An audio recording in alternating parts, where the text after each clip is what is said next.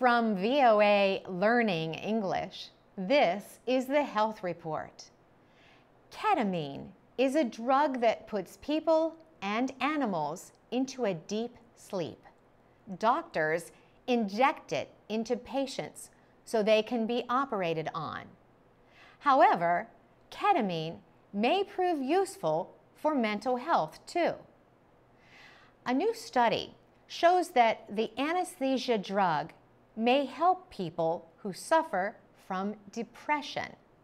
Researchers in Britain studied 28 patients suffering from severe depression. Most of the patients experienced a major ease in the effects of depression after receiving ketamine injections. Rupert McShane led the study. He says 8 of the 28 patients injected got good results.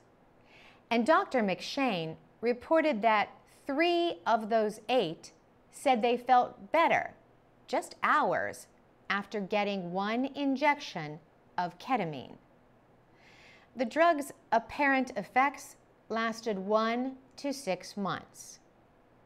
Researchers in the United States have carried out 6 larger studies on ketamine and depression.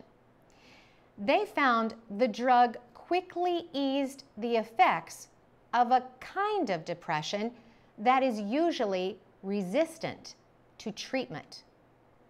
Carlos Zarate is a researcher with the U.S. National Institute of Mental Health.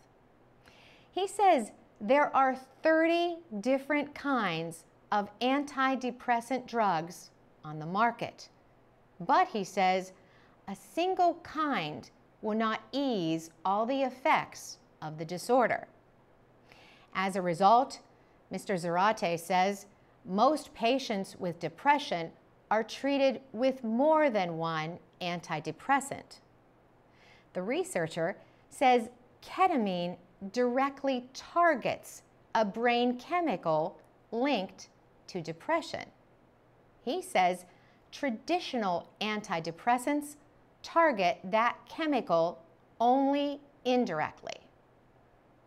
The British study of ketamine was published in the Journal of Psychopharmacology.